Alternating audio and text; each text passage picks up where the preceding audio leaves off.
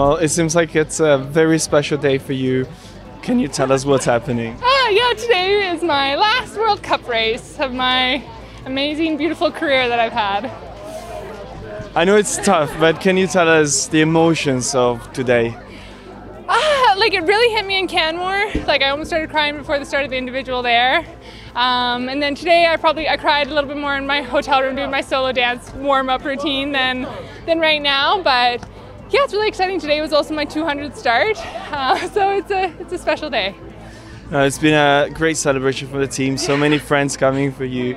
Can you tell us what's the feeling of this? Yeah, it truly is the biathlon family. I have made so many amazing friendships over my 10-year career, people who I'll keep up with my whole life, people who are coming to my wedding in August. So it's just, I couldn't imagine my life without this amazing group of people and getting to have lived this really cool lifestyle.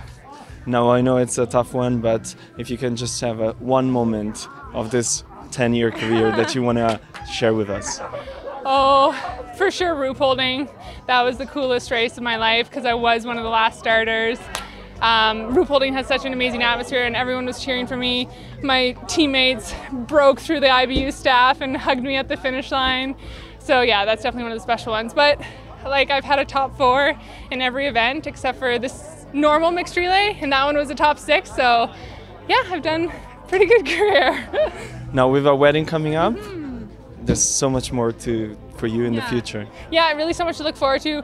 Brendan, my fiance, also retired this year, and we got to live our whole career together, and now we get to enter the next journey of our life together and be that support pillar, knowing what we've gone through in biathlon, and we'll be able to help each other transition into this next phase of life.